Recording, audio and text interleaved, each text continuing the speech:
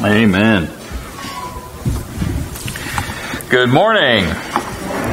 We welcome everyone here this morning. We're glad that you're here, and we look forward to all the Lord has to share with us this morning as we lift up the name of the Lord Jesus Christ together. Just wanted to mention a couple things by way of announcement. First of all, just a reminder, the insert in your bulletin this morning is an opportunity if you would like to have an Easter lily placed on the altar in honor or in memory of a loved one. You can fill it out and put it in the offering plate. And on the back of that is just a reminder about our altar flowers. If you would like to sign up for a given week to do altar flowers in memory of someone, please do that as well. And this morning's altar flowers are dedicated to the honor of Jack Barbie, given by Carol and Jan Smith. Also, wanted to mention to you that put out in the back, we just got them in. They're a little bit late. They were back ordered and they just came in this week. This is a devotional booklet that goes from now until Easter, and it's a devotional that's based on the sermon series that I'm doing through Lent and Easter. So if you want to kind of catch up and even read ahead a little bit to see where I'm going, this would be a good place to do it. But want to encourage you to pick one up. There's some in the back here. There's some in the narthex as you come in, and also some on the table in the fellowship hall if you'd like to pick one up and have the daily devotions now through Easter. Let's see. I think that's all I have by way of announcement, so I'll turn it over to Scott. Good morning. In your bulletin, notice that there are announcements that we need to be aware of. Also, if you're a visitor, in the pew in front of you, there's a tag that we'd like you to put your name on so we can know who you are. There's a blue card. If you have a prayer request, fill that out and put it in the basket, the offering basket when it comes by, if you would. After services, we will have coffee and refreshments, so please stay and join us with that. And in the bulletin, you'll notice that the Warren Food Bank is needing bars of soap this month. That's what they've asked us to provide. Methodist Men will be on March 26th. Last Sunday meal, March 27th. We'll eat well that weekend. Amen. And the Easter Handbell Cantata will be on April 10th. And also don't forget to sign the registration pad that's on the inside aisle of the pews and pass that to the outside so we'll know who all is here this morning. Are there any other announcements?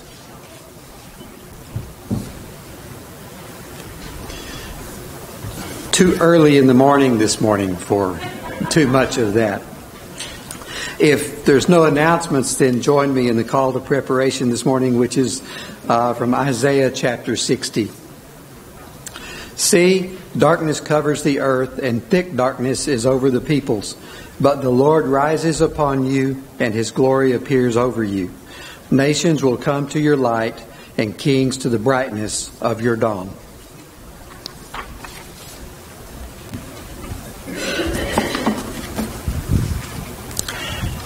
As we prepare our hearts for worship this morning, the communion rail is now open for a time of prayer. If you would like to come forward and pray for our worship service or any personal needs that you might have, you may do so at this time.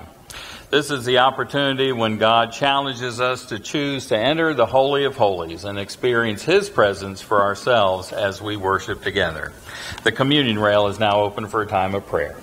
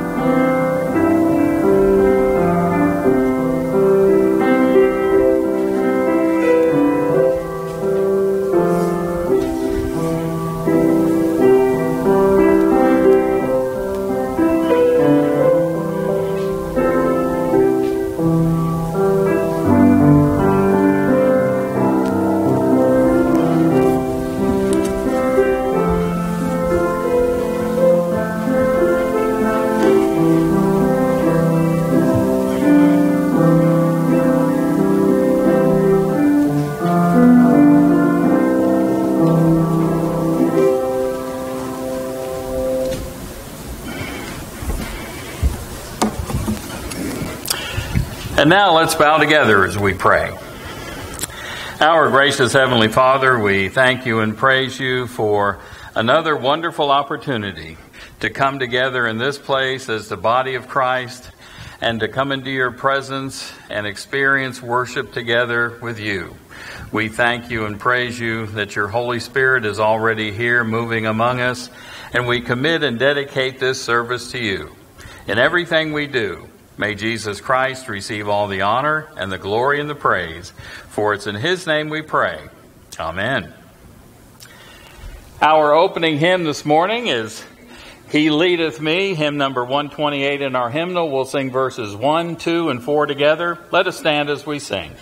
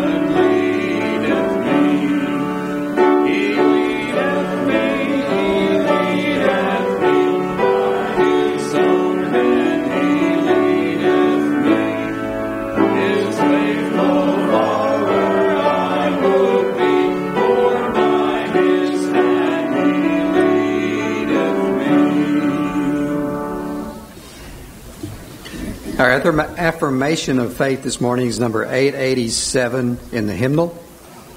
It's from Romans chapter 8. We'll read it responsively. Who shall separate us from the love of Christ? Shall tribulation or distress or persecution or famine or nakedness or peril or sword? No. In all things we are more than conquerors through the one who loved us. We are sure that neither death, nor life, nor angels, nor principalities, nor things present, nor things to come, nor powers, nor height, nor depth, nor anything else in all creation will be able to separate us from the love of God in Christ Jesus our Lord. Thanks be to God. Amen.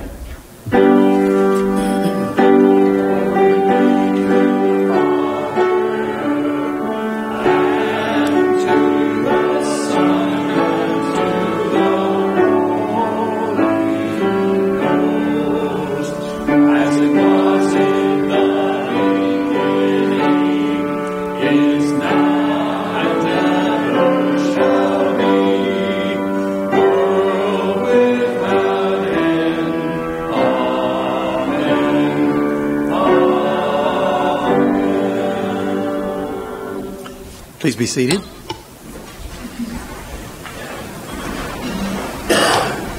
It's time for us now to share with our fellow members here our joys and our concerns. Does anyone have a concern that they need to share this morning, like to share? No concerns. How about joys? I guess it's a concern and a joy. Scott, I got a text from Bill Meredith this morning. He just wanted us to know that Tim and Janie are getting along pretty well, so he just wanted to keep us up to date on them. So it's good news to hear they were doing good.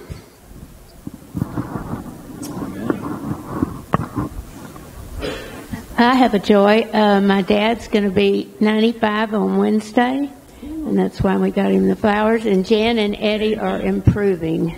Amen. Any other joys this morning?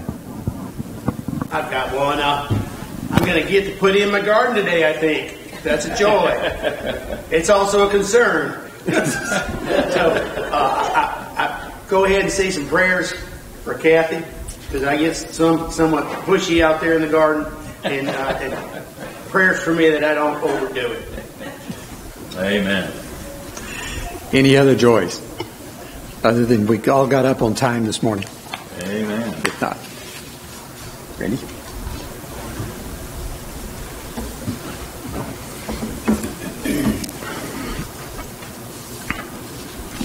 Let's bow together as we pray. Our gracious Heavenly Father, we thank you and praise you for this opportunity to join our hearts together and to come into your presence in prayer. We recognize that we are not worthy of your amazing love for us, so we humbly come before your throne. We confess to you all of our sins. We ask for your forgiveness. Cleanse us in the precious blood of Jesus Christ. Prepare our hearts to be the disciples that you've called us to be. And Lord, our hearts are burdened this morning for those in need among us, for those requests spoken here, those listed in our bulletin, and the unspoken requests on our hearts. We ask that you would bring healing, comfort, and peace to your people today. We thank you that you are our great physician. You know and understand these needs even before we bring them before your throne. Your Holy Spirit is already at work moving among us, touching and healing hearts and lives. We thank you for the many answers to prayer that you have given us, for the joys that we shared, and we thank you most of all for your Son, our Savior, Jesus Christ. And now, as Jesus taught his disciples, we pray together. Our Father, who art in heaven, hallowed be thy name. Thy kingdom come, thy will be done, on earth as it is in heaven. Give us this day our daily bread. Forgive us our trespasses, as we forgive those who trespass against us. Lead us not into temptation, but deliver us from evil. For thine is the kingdom, and the power, and the glory forever. Amen. We have a little serenade this morning because nobody told the chimes that the time change happened. So we'll try to let them know this week.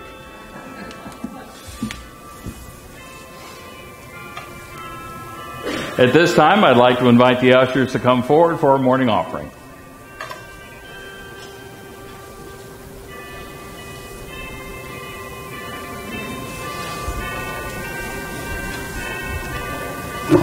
And let's bow together for prayer. Our gracious Heavenly Father, we thank you for your many blessings upon us, for providing for our every need, and we thank you for walking with us moment by moment, day by day. And so we thank you now for this opportunity to give back to you.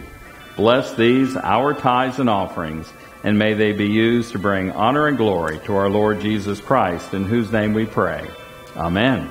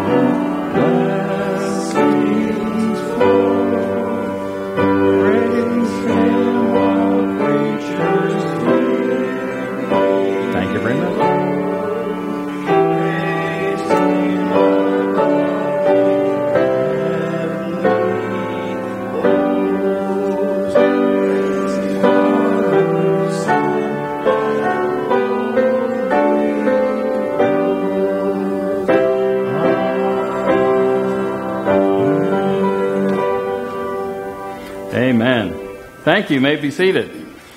At this time, I'd like to invite the kids to come forward for our children's message.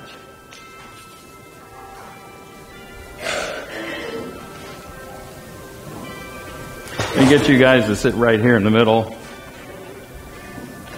Well, this middle. There you go. Thank you. All right. Okay. I'm going to start off with, going to make some statements, and I want you to tell me if they're true or false. Okay, you ready? Polar bears, you know what a polar bear is. Polar bears do not have white hair. False? False? Everybody thinks it's false? Well, it's true. Polar bears have clear hair. And so whatever is in their surroundings, that's what color shows up. So when they're on the snow, which is where they spend most of their time, they're white. Yeah, that's right. But like when they get in the water, their hair turns darker because then it's the color of the water around them. And here's another one on polar bears. Polar bears have black skin. What do you think? This might be a trick question, huh? That's right. They have black skin. So they've got clear hair and black skin. Now, here's another one. Eskimos have 100 different words for snow. What do you think about that? It's true. That's right. See, when they use the word snow, it's a different word for when the snow is falling, a different word for what they make their igloos out of, a different word for everything that has to do with snow. They have their own individual word for those things. And because they live in the snow, they have a lot of words for snow. So now here's another one. Now, you know what the national anthem is when, like at a ball game, you stand up and, oh, say, can you see? That's our national anthem. Oh, you had to memorize all 4 verses? I was going to ask you, do you know how many verses there are? There's 4. Well, here's another question about a national anthem.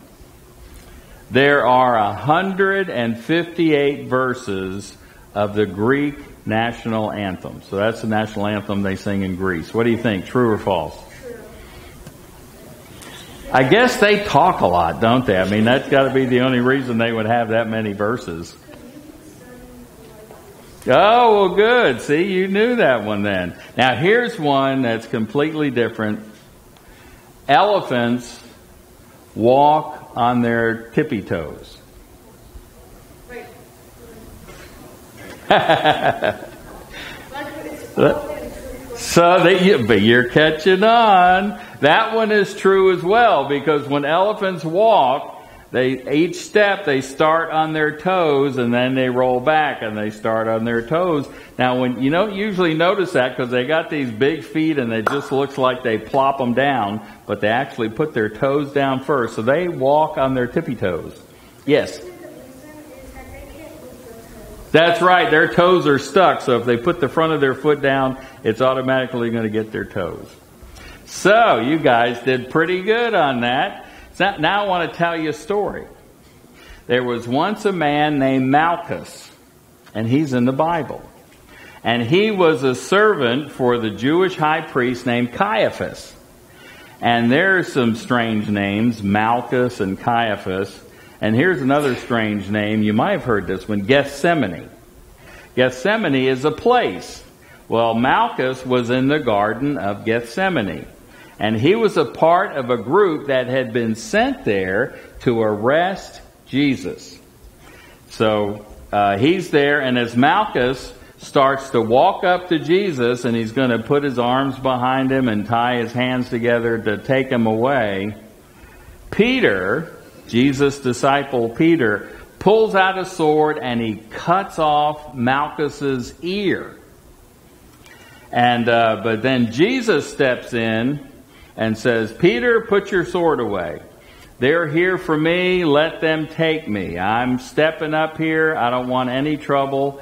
And he takes Malchus's ear and he puts his back on his head and he heals him.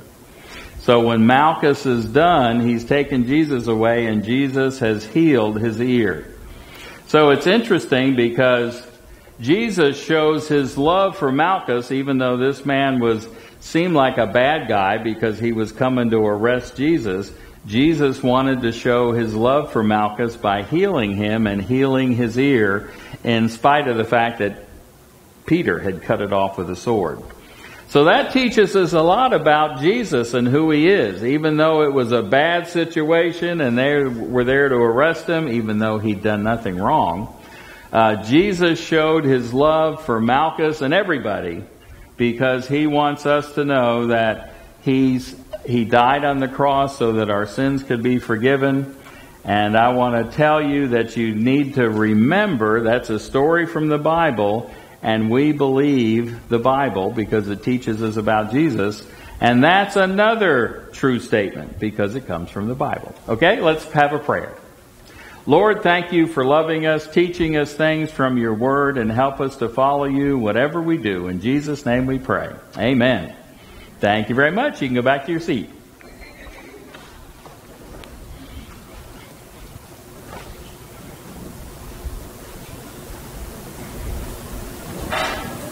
Now let's stand together for our hymn of praise, Savior Like a Shepherd Lead Us, hymn number 381. We'll sing verses 1, 2, and 4 together.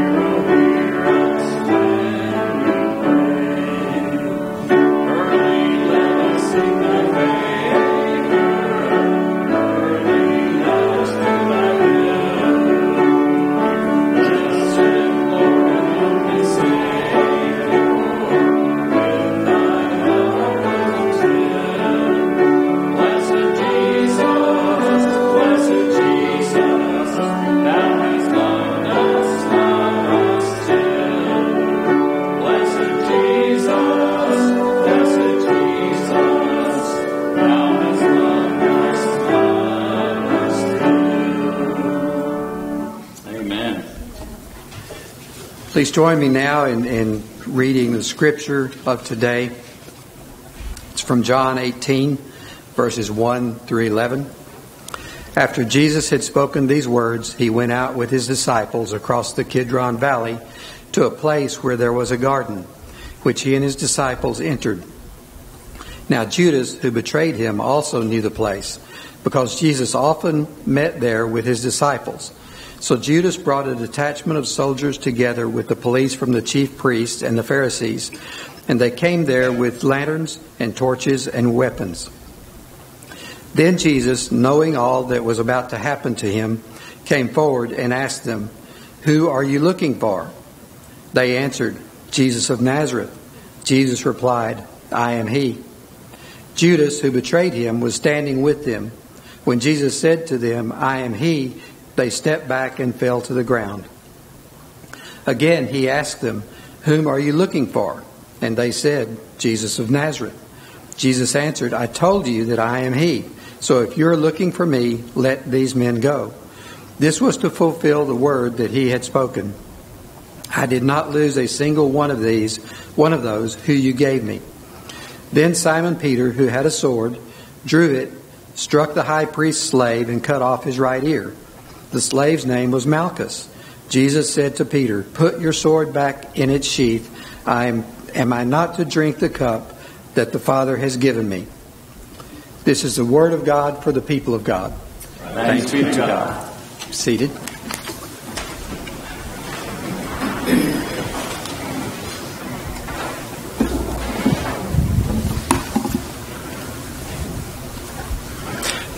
Let's bow together for a moment of prayer.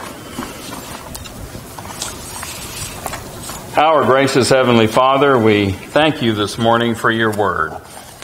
Open our spiritual eyes and ears that we may see and hear your truth for us today. In Jesus' name we pray. Amen. This year's Lenten series is called Witnesses to Christ.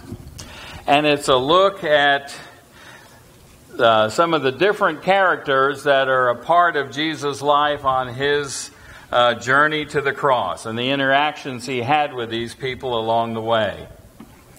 The overall theme for this series is from John chapter 20, verses 30 and 31. "So that you may believe that Jesus is the Christ, the Son of God, and by believing you may have life in his name." So on this Lenten journey, we want to emphasize what it means to have life in his name. We will learn lessons from each of the witnesses who were present as a part of Jesus' journey to the cross. We'll meet some villains along the way, like Barnabas and Pontius Pilate. We'll meet some sinners, like Peter, who denied him 3 times, Mary Magdalene, who was possessed by 7 demons, and Judas Iscariot, who betrayed him. And we've already met John the Baptist and Mary, the sister of Martha and Lazarus. And so today we're going to meet Malchus, the man who had his ear cut off by Jesus. But I want to begin with a true story. On January 17, 2004, a 66-ton whale died and was beached on the southwestern coast of Taiwan. 2 weeks later, the authorities decided to try and load that whale on a truck and take it to a laboratory so they could do an autopsy to see why the whale died. It took 50 men, 3 lifting cranes, and 13 hours to hoist that whale up onto the back of this big long truck. And then they had to drive the whale downtown. People poured out into the streets to see this amazing, humongous whale on its way to the downtown area where they would try to do an autopsy to see why the whale died. And then it happened. As the truck was crawling through the city, crowds looking on, the whale exploded. I can't even imagine what that must have been like. But that whale exploding spattered, we'll just say whale stuff, all over cars and buildings and people and the road. I mean, it was a humongous mess. Traffic was stopped for hours, and you can just imagine, on top of all the mess, the smell. But anyway, we won't talk about that anymore. But you know for sure, nobody saw that coming. That was totally unexpected. Well, I kind of see this whale explosion as a picture of life. We're going about our business, and all of a sudden, a whale explodes somewhere along the way in our lives. We're left hurt, confused, lots of questions, and mostly why. Why did this happen to me? Why did this circumstance that was out of my control hit me so hard? Why did this child of mine have to die so young? Why did my wife leave me? Why did I lose so much money? Why is my child continuing to cause our family so much pain? Well, for Malchus, his wail exploded in the Garden of Gethsemane. Verses 2 and 3. Now Judas, who betrayed him, also knew the place, for Jesus often met there with his disciples. So Judas, having procured a band of soldiers and some officers from the chief priests and the Pharisees, went there with lanterns and torches and weapons. So here Judas has set up in the Garden of Gethsemane for Jesus to be arrested. And we know that Judas was paid 30 pieces of silver to turn Jesus over. So the crowds gathered there. There's Romans, who literally controlled the country, chief priests, who were in control of the temple, and the Pharisees, who basically controlled Jewish religion. Kind of like having the Supreme Court and Congress sending the FBI to arrest Jesus. A whole lot of big important people are there to arrest one man. And of course we know who's leading the charge. It's Judas. And what is Judas up to? Well, we know Judas is the one who ultimately betrays Jesus. Every time we hear these words at communion, our Lord Jesus on the night when he was betrayed, well, this is that night. So the chaos commences. And then verse 10, Simon Peter, having a sword, drew it and struck the high priest's servant and cut off his right ear. So here we are in the midst of this confusing, tumultuous, chaotic situation. And Peter cuts off the high priest's servant's right ear. It's interesting that this man who the Gospel of John names Malchus, he's involved in this situation due to no control of his own. He is literally a slave of the high priest Caiaphas, and basically his boss says, here's what I want you to do. Go with these men and I want you to arrest Jesus. So Malchus does as he's told. That's the only reason he's there. And in the midst of this whole chaotic experience, Peter slices off his ear. Literally, that was Malchus's whale exploding moment. All of a sudden, his life was going to be completely different having lost his ear. As we go through life and we have these often horrible, life-changing moments, things that are out of our control,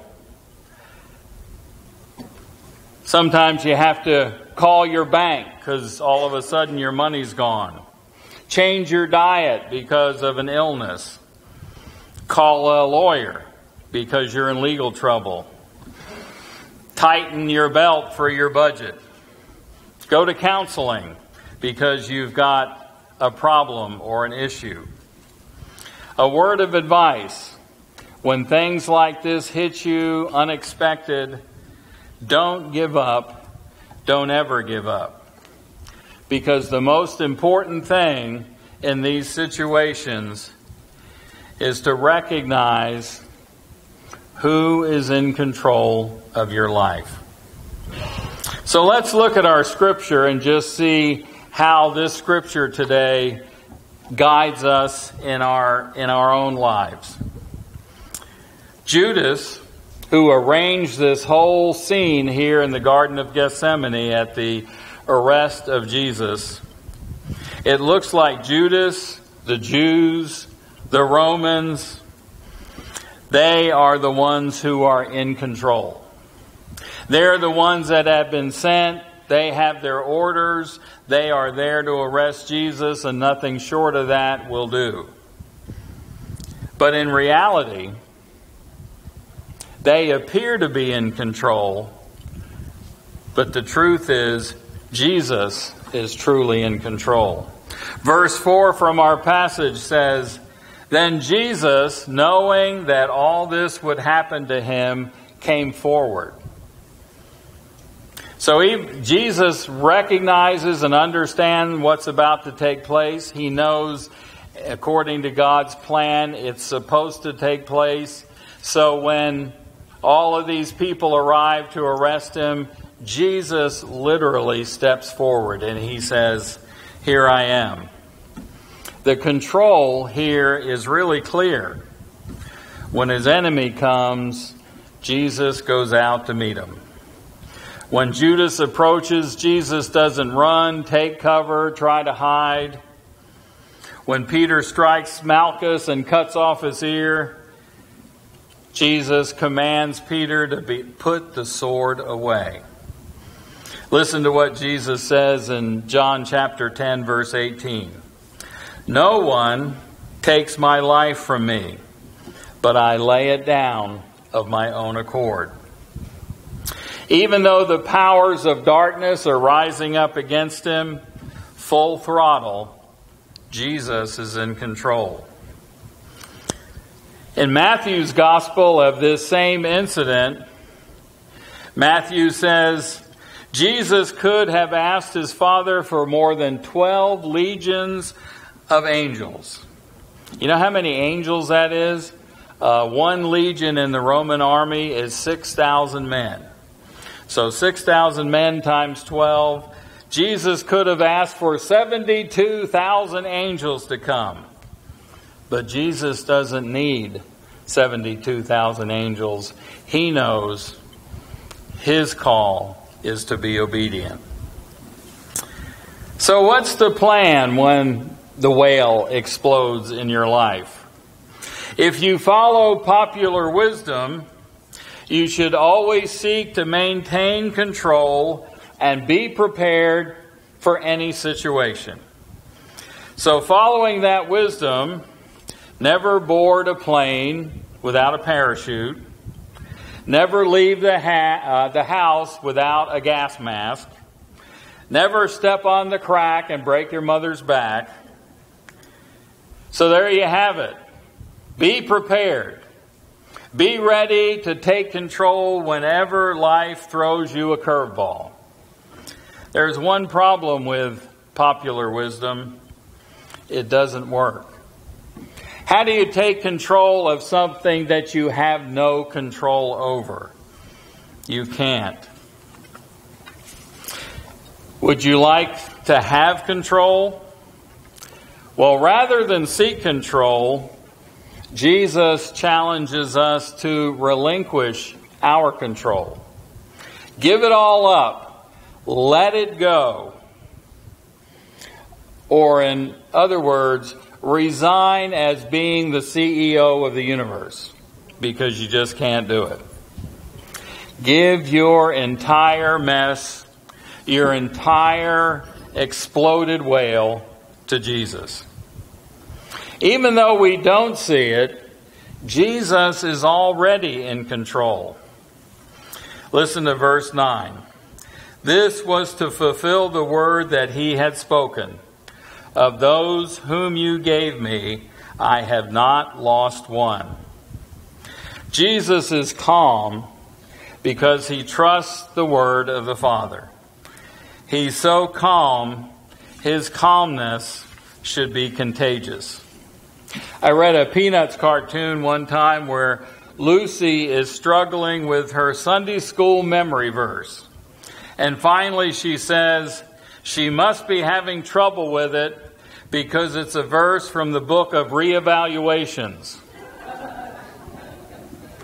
Well, I think that's a pretty interesting name for the book of the Bible because the Bible does call us to reevaluate our lives.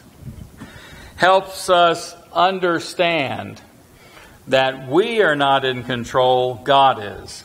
And the sooner we learn to live and walk a Christian life, giving God control of what comes our way, then we will begin to learn what it means to have Jesus Christ as our Savior and Lord. John 1:29, behold the Lamb of God who takes away the sin of the world.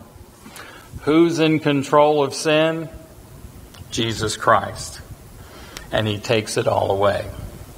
John 4:14, whoever drinks of the water that I will give him will never be thirsty again.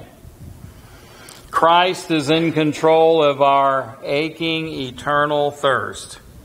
He quenches it with His unconditional love. John 8:12. Jesus says, I am the light of the world. Think about that for a minute. If Jesus is in control of the light, then He's also in control of the darkness. When parents send their kids to camp, they have to sign a form. And it has this important question, who is the responsible party? Should Johnny break his arm or Susie all of a sudden get measles or mumps or some strange thing that always seems to happen at camp, who is the responsible party? Parents have to sign that form to say that they will be responsible should something happen. Well, Jesus Christ literally signs the form for our lives, and He writes it in His blood. When the whale explodes in our lives, Jesus is the responsible party, not us. It's His job to see us through. He is the shepherd, we are the sheep. He is the bridegroom, we are the bride. He is our rabbi, we are His disciples. My hope is built on nothing less than Jesus' blood and righteousness. So right now in each and every life here, there's one of three things that are happening. We are either heading into or heading for a whale explosion. We're in the middle of a whale explosion. Or we have just come through a whale explosion. Jesus Christ challenges us to stay calm, recognize who's in charge, and He offers to help us with His perfect peace. He reaches out His hand to heal us like He healed Malchus's ear. If you don't believe that Jesus can reach out in love even in extreme circumstances, just ask a man named Malchus. Let's bow together for prayer. Lord, we thank You this morning for Your word. We thank You for the reminder that we are not in control. Jesus Christ is in control. And may we be reminded daily to put our trust and our faith in Him. We thank You for Your constant presence with us, and may we constantly let go of the control that we try to have and allow Jesus Christ to walk us through the most difficult circumstances in life. We give You all the honor and the glory and the praise. In Jesus' name we pray. Amen. As we close our service this morning, our closing hymn, Jesus Keep Me Near the Cross, let us stand together as we sing just the first verse.